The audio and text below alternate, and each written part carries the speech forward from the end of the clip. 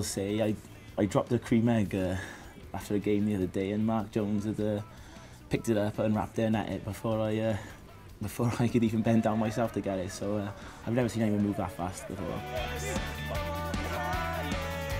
Probably Gezi. He's our hooker.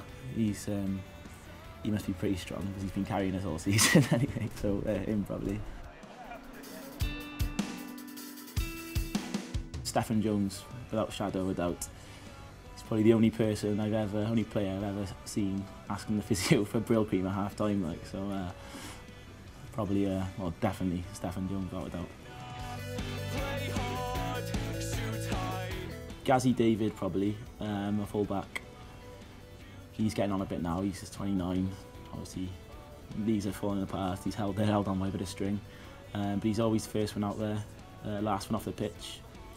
He's probably got the world record for points scored in training sessions as well, so Gazzy David.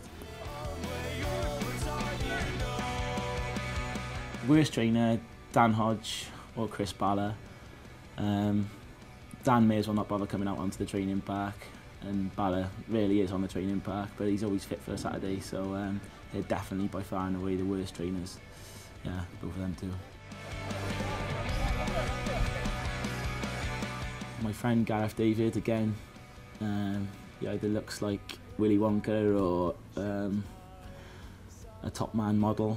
Either way, he looks a state. We had maroon cords, mustard cords,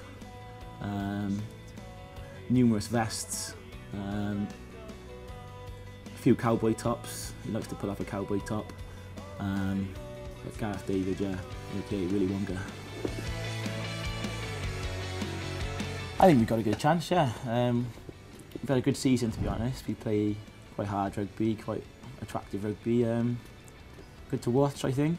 So we play quite hard and we party a bit harder, to be honest. So yeah, we'll have a good time if they can watch us. Come to get to know me and my teammates even more. Join us at the SWALEC Finals Day, Bank Holiday Monday, 7th of May at the Millennium Stadium.